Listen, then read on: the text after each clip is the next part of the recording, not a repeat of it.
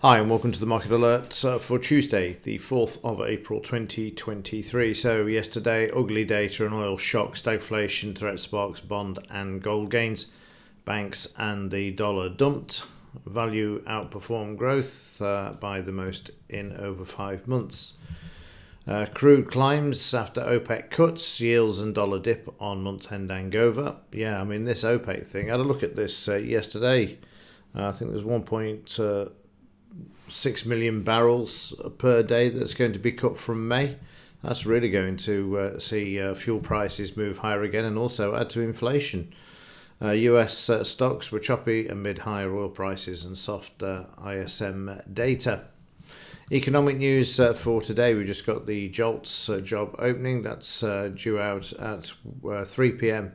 10.49 million as opposed to 10.82 previous. We'll see what happens. ADP later in the week, and then we get into non-farm, but we are into the Easter holidays. And speaking of which, I think probably going to see the markets continue to the upside given this as people wind down for the celebrations at the weekend. But let's have a look at yesterday, see what happened, kick off with the Dow, work our way through to the metals and see where the markets were yesterday and overnight.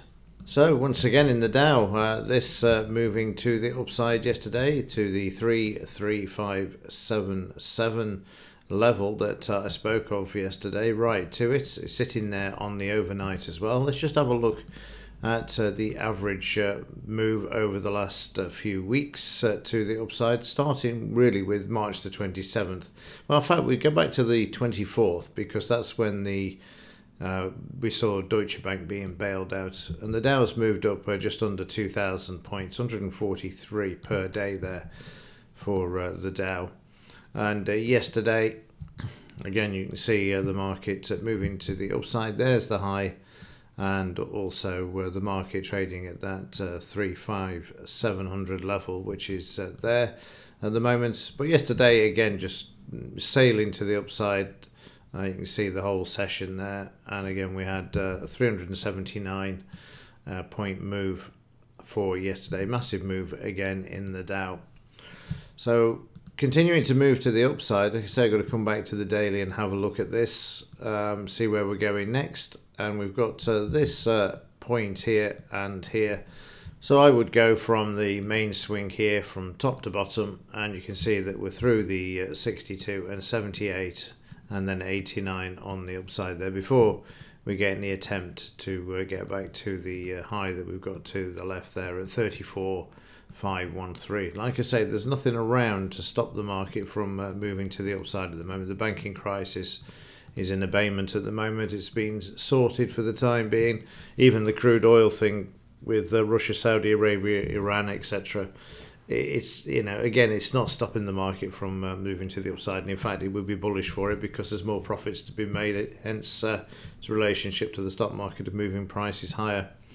So yeah, that's why you're seeing the markets on the high still. And only just need to take out yesterday's high, which is quite achievable in one bar in the Dow, a 50-point move, as you can see yesterday when we had the news how quickly prices can drive through these resistance areas.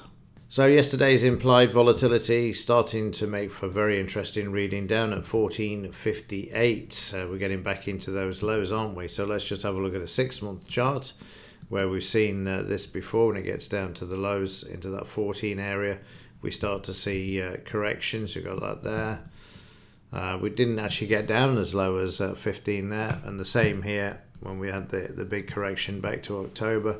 So the market moving up, but the implied moving to the downside. So again, the lower this goes, the bigger the correction will be.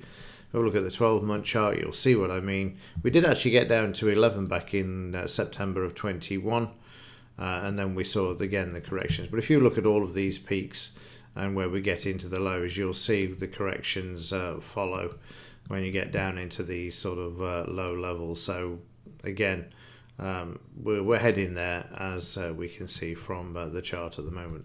Starting to get very interesting indeed, but I expect this to go slightly lower as the market moves higher over the next week.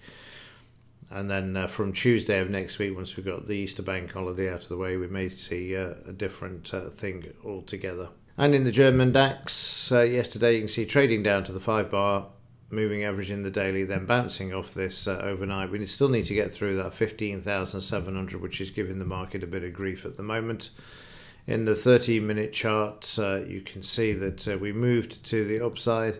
We then retraced 89%, and then we moved down late in the afternoon, 5 p.m. there. We saw a bit of a shakeout, and then the market recapturing this before the end of the Dow trading session. Got a gap there. We've already filled it, so we're free to move to the upside now, as yesterday's high is there in the crosshairs at 15,000. I think it's 659. Like I say, really the one you should be looking at is this one here, the 700 level. That's the one they're going to be gunning for if they can get through the high convincingly. But yesterday, very, very bland and boring for the German DAX, as can be seen here in the 5-minute chart. It never really got going in the morning. It was really choppy. Then it broke out, then it came back, and you can see it, how choppy it was, apart from the one shakeout that we had around 5 p.m. and then we just moved the way back to the upside there. And overnight the market's above the DP in the 5-minute chart there. Well, it'll be above all of them, but the 200 MA also playing a part in the 5-minute chart as well, but stuck in a sideways range. Like I say, Easter isn't helping. It helps the longs for sure, because nobody will want to sell going into Easter and causing carnage for the Easter weekend celebrations.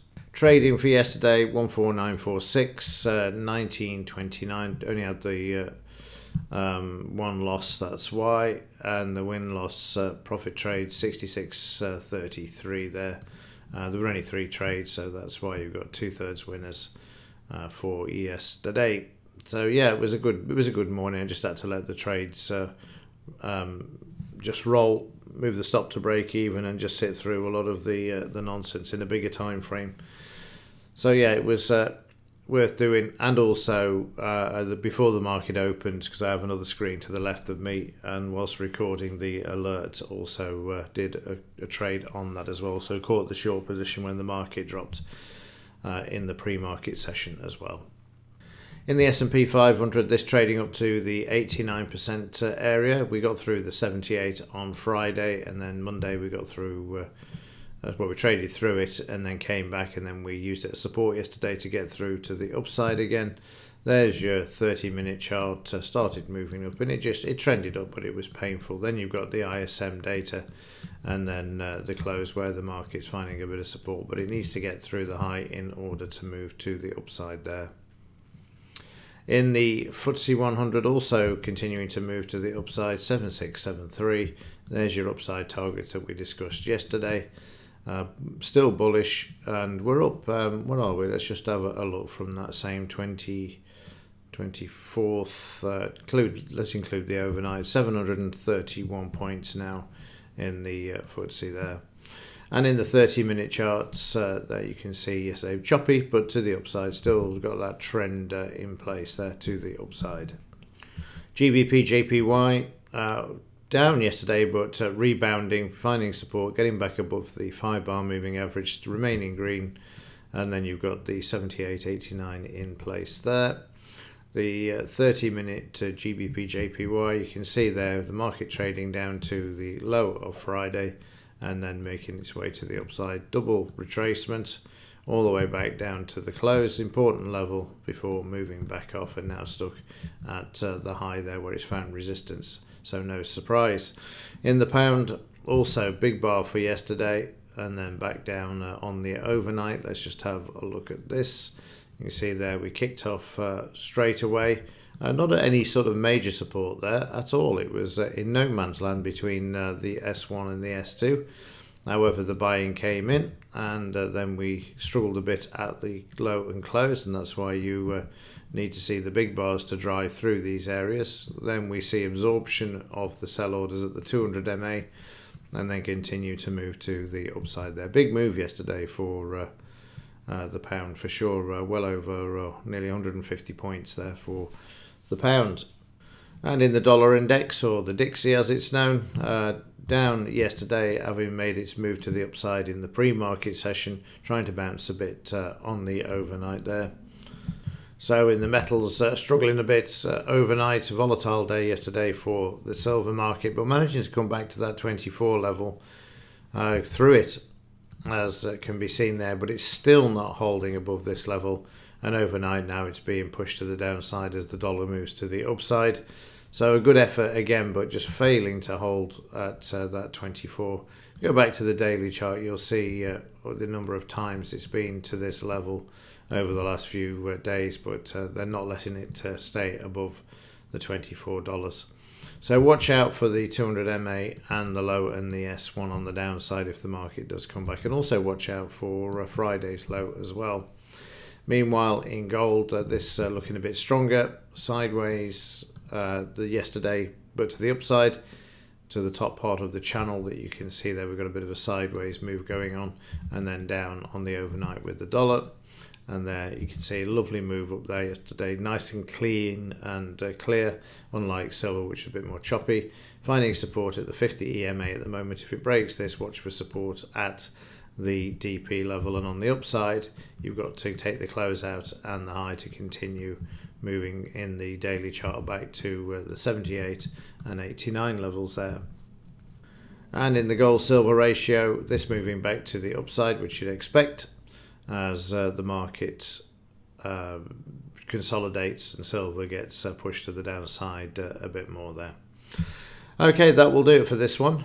Let's see what happens today. Like I say, I wouldn't be surprised if it stays fairly quiet until Friday's NFP numbers, and they could just be a non-event as well, given that it's going to be bank holiday in the UK and Europe as well.